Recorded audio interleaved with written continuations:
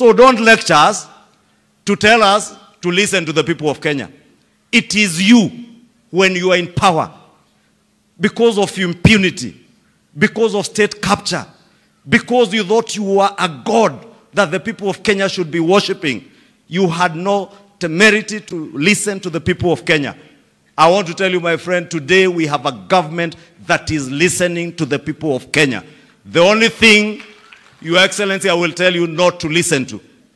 Usisikize hawa watu wa kukuambia ati watakutisha na maandamano, na wakifanya maandamano waweke wakora huko ndani, wapige watu, ati wanasponsor Mungiki na wanawapea pesa na bunduki wapige watu risasi ili wasingizie polisi wale watu wanapiga risasi.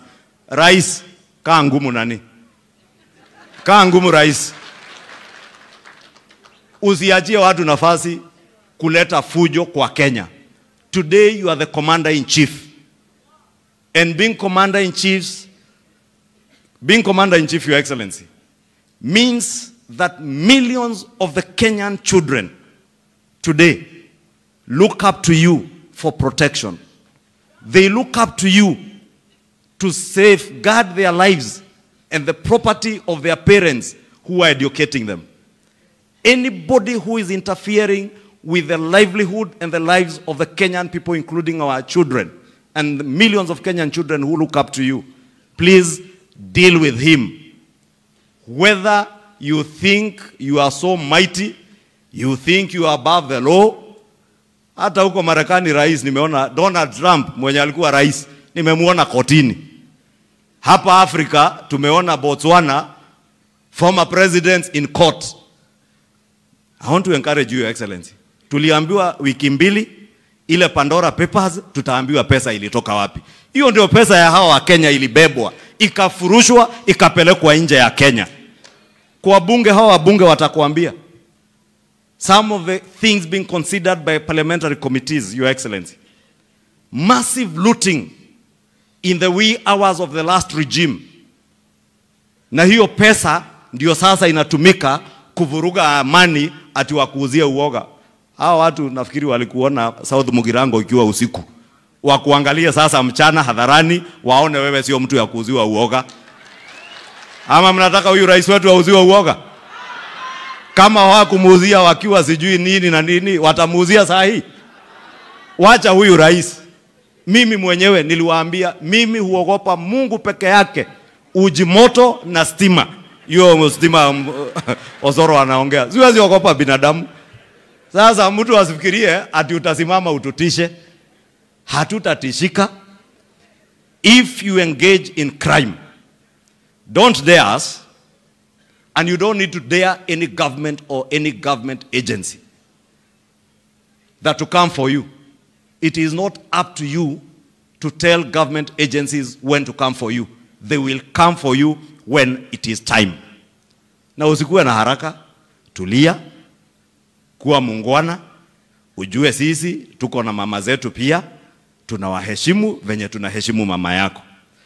Tuko na watoto wetu, tunawaheshimu venye tutaheshimu watoto wako. Lakini pia nyinyi, mtuheshimu. Mujue, siku 3 Nairobi, Your Excellency. For 3 days, kuna watoto mamilioni hawakuenda shule. Sababu wewe umeweka wakora kwa barabara, wazuie watoto wasiende shule. And I must thank you, Your Excellency, because when your intelligence services informed the Ministry of Education through CS Machogu. Na huyu Machogu sababu ni mzee mungwana na anapenda watoto. Wakati alipata information kuna watu wamepanga vile walienda pale Kangemi, mumeona wakirushiwa tear gas, wanashika wanarudishia polisi. Wanashika tear gas wanatupa kwa shule ili atikuwe na kelele. Sasa wakaona tear gas haijatosha, wakapanga venye watapiga risasi watoto ya shule. They wanted to see bloodshed on school uniforms. I must thank CS Machogu and CS Kindiki for taking decisive action to close down our schools on Wednesday to save the children of Kenya. But those people who want to hurt our children, those people who are scheming against our children, then you start playing victim. seeking sympathy, telling us that your families are being targeted. Nobody is targeting your families. It is criminality. It is a version of the rule of law that is being targeted. And whether you like it or not, you are not above the law. You might have thought yesterday you are above the law. Today you are not. You are a good citizen, and please remain good, being a good citizen. Na hatukuulizi, by the way, usupport hii serikali. Nilisikia mwingine akisema ati sijui is because I associate with who and who. You can associate with anybody you want to associate with. Hata ukitaka kuhama kwako uende uishi kwa nyumba yao, enda. Si ndio? Lakini usiseme ati unadhulumiwa sababu you are associating with other people. Nobody is interested with who you support. If anything, my friend, those you are associating with, you have not begun associating them with them today. You began associating with them in 2018 through the handshake. Na sisi tulikuachia amani. For 4 years, His Excellency the President here was a deputy president. Na sio kusema deputy president hakuwa na nguvu ya kufanya maandamano ama kuleta fujo, lakini alijua engagement is with the people of Kenya, and he engaged with the people of Kenya peacefully. And that is how the people of Kenya bought his agenda on the plan in the last elections. Tunakuuliza pia, sisi hata hatutaki support yako, wewe kaa na support yako na huyo mtu yako.